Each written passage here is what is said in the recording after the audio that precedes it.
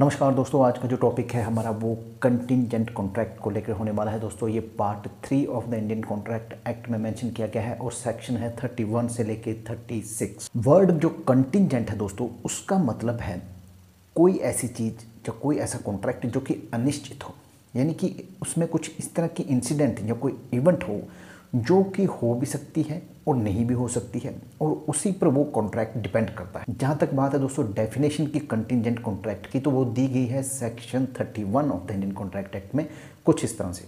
Contingent contract is a contract to do और not to do something if some event collateral to such contract does और does not happen.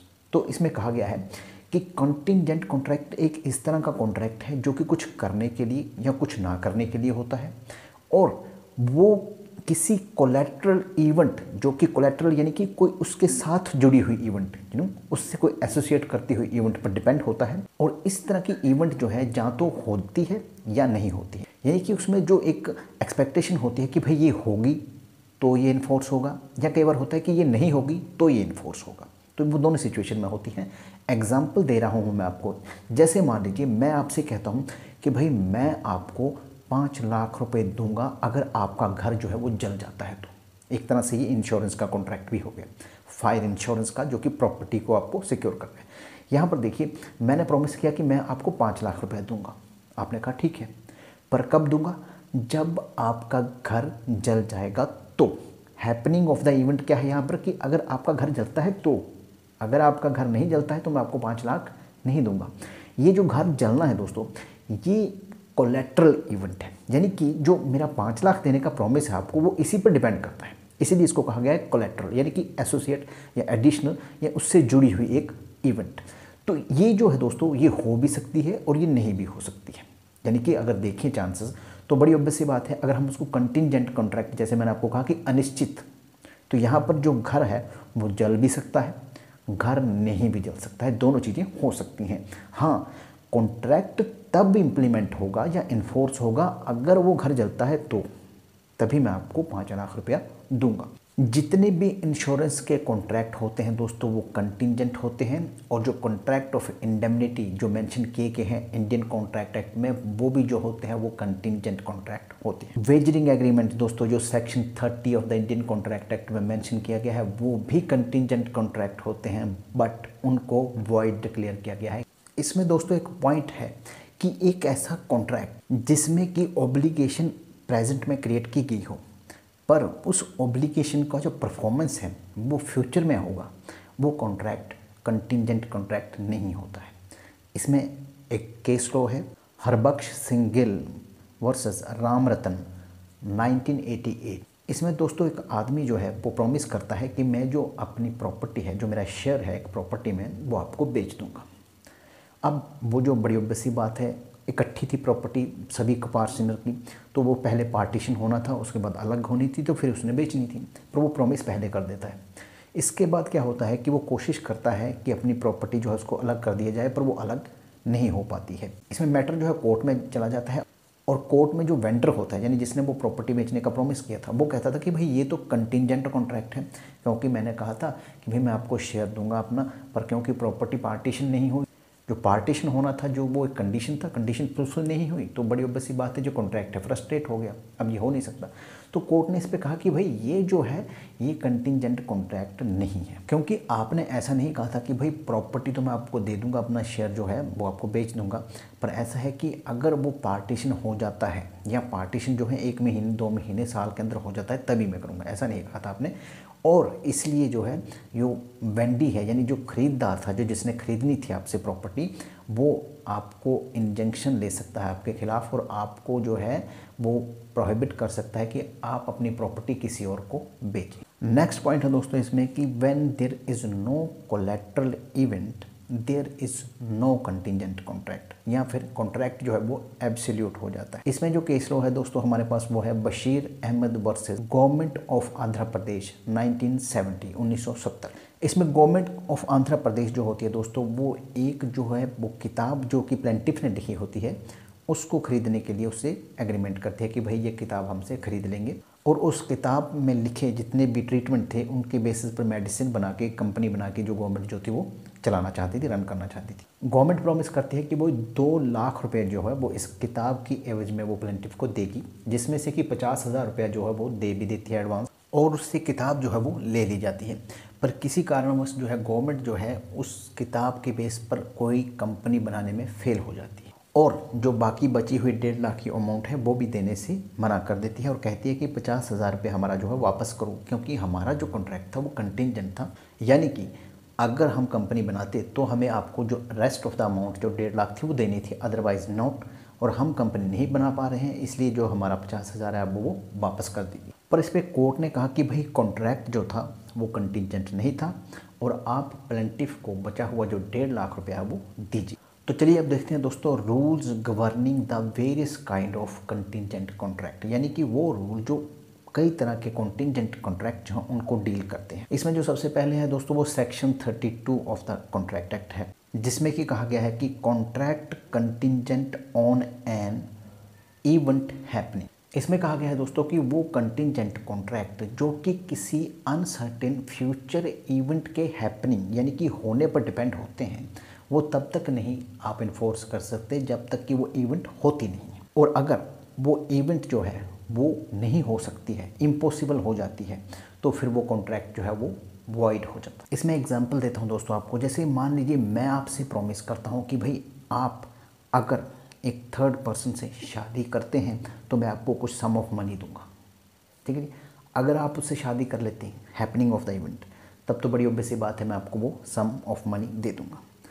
पर अगर वो आदमी या वो औरत जो भी है, अगर वो आपसे शादी करने से पहले ही मर जाता है तो बड़ी ऑब्वियस सी बात है अब ये हो गया है इम्पॉसिबल, आप शादी नहीं कर सकते उससे क्योंकि वो मर चुका है, तो यहाँ पर कॉन्ट्रैक्ट हो जाता है वॉइड। नेक्स्ट है दोस्तों सेक्शन 33। इसमें कहा गया है contracts contingent on the event not happening, यानी कि अब यहाँ पर क्या हो गया है, थोड़ा सा फेरबदल हुआ है कि इवेंट जो है वो नहीं हो रही है, पहले इवेंट हो रही थी, अभी इवेंट नहीं होने के लिए प्रॉमिस किया गया है।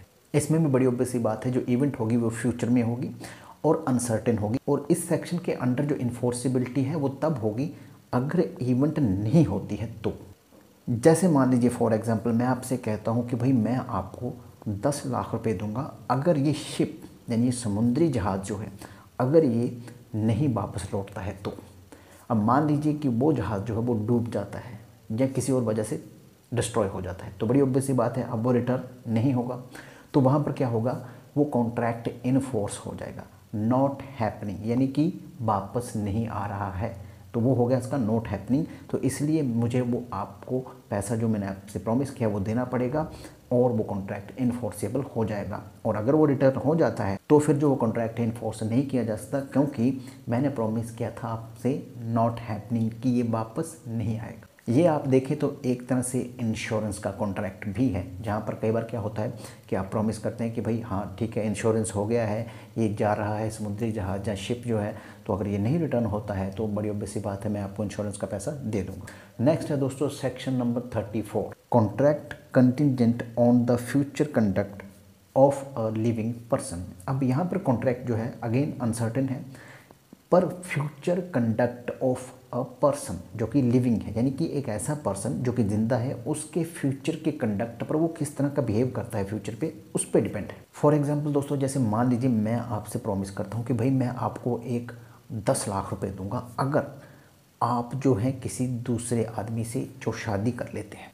अब जो वो आदमी है वो आपके उससे शादी करने से पहले किसी और से शादी कर लेता है, तो बड़ी ऑब्वियस सी बात है आप जो है उससे शादी नहीं कर पाएंगे, आपका जो शादी है वो इम्पॉसिबल होगी। तो वहाँ पर जो है वो हो जाता है कॉन्ट्रैक्ट जो कि कवर करता है सेक्शन 34 के अंडर। नेक्स्ट है दोस्तों section number 35, contracts contingent on happening of the specified event with in fixed time. अब यहाँ पर फिर अगेन वही है, कंटिंजेंट कॉन्ट्रैक्ट है, एक इवेंट है जो है अनसर्टेन है वो होनी है, पर यहाँ पर जो टाइम है वो फिक्स है, यानी टाइम आपका निश्चित है कि इस टाइम के अंदर अंदर वो इवेंट होनी चाहिए। और यहाँ पर भी हैपनिंग ऑफ द इवेंट है। यहाँ पर जो कॉन्ट्रैक्ट है दोस्तों उसको तभी इन्फोर्स किया जा सकता है जब जो उसको लिए पीरियड दिया गया है उसके अंदर अंदर ही वो चीज़ हैपनिंग हो जाती है या वो हो जाती है।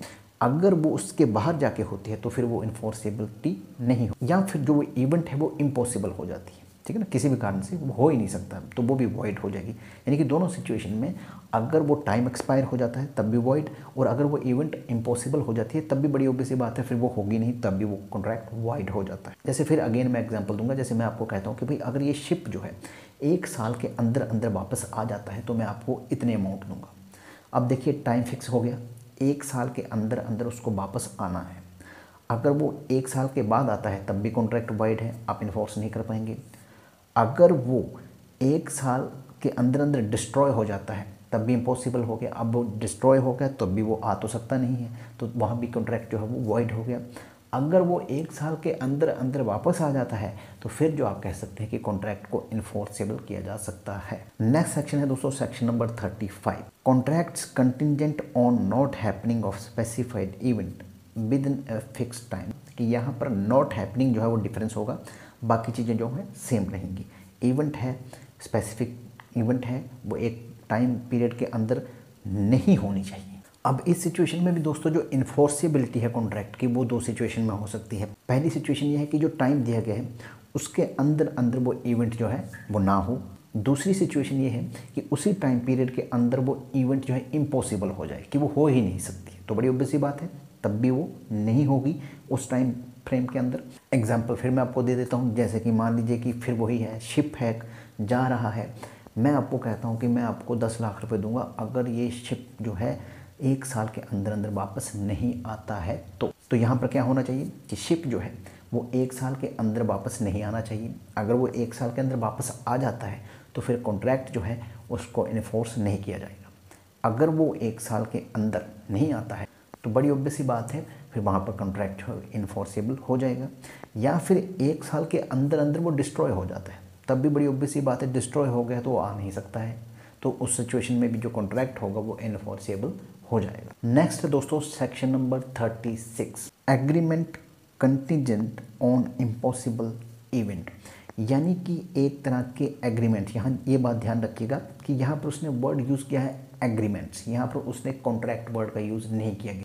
उसका कारण ये है कि इसके अंडर जो कवर किए गए हैं वो इम्पॉसिबल एक्ट को लेकर डिस्कशन की गई है। यानी कि एक ऐसा एक्ट जिसको लेकर आप कोई कंटिंजेंट एग्रीमेंट करते हैं और वो एग्रीमेंट ही रहेगा, क्योंकि agreement not enforceable by law. आप किसी ऐसी चीज़ को करने का दावा कर ही नहीं सकते हैं जो इम्पॉसिबल होगी। अगर आप ऐसा करने की कोशिश करते हैं तो जो आपका एग्रीमेंट है वो क्या हो जाता है, वो वॉइड हो जाता है। और दोस्तों इसमें जो इम्पॉसिबिलिटी जो है इवेंट की, कि इवेंट जो है वो इम्पॉसिबल है, इसका पार्टीज को पता हो या ना पता हो, इसमें उसकी कोई मायने नहीं रखती है। अगर वो इवेंट इम्पॉसिबल है तो बड़ी ऑब्वियस सी बात है वो एग्रीमेंट जो होगा आपका वो वॉइड होगा। एग्जाम्पल फिर दे रहा हूँ, जैसे कि मान लीजिए मैं आपको कहता हूँ कि भाई अगर 2 पैरेलल लाइन आपस में क्रॉस कर जाती हैं तो मैं आपको 10,000 रुपये दूंगा। तो यहाँ पर जो सिद्धांत है मैथमेटिक्स का कि 2 पैरेलल लाइन का मतलब है कि 2 ऐसी लाइन जिनके बीच में सेम डिस्टेंस होती है। तो बड़ी ऑब्वियस सी बात है अगर वो सेम डिस्टेंस रहेगी तभी वो पैरेलल लाइन है, और पैरेलल लाइन कैसे फिर क्रॉस करेंगे एक दूसरे को, क्यों डिस्टेंस कम हो जाएगा, तब वो पैरेलल लाइन नहीं रहेगी। यानी कि इस तरह के जो सिद्धांत हैं कि जो कि पेट हैं और इम्पॉसिबल है वो हो ही नहीं सकते, अगर उसको लेकर आप कोई इस तरह का एग्रीमेंट्स करते हो तो वो वॉइड होगा कंटिंजेंट कॉन्ट्रैक्ट के अंडर। तो ये है दोस्तों कंटिंजेंट कॉन्ट्रैक्ट सेक्शन 31 से लेके 36 तक। Thank you very much.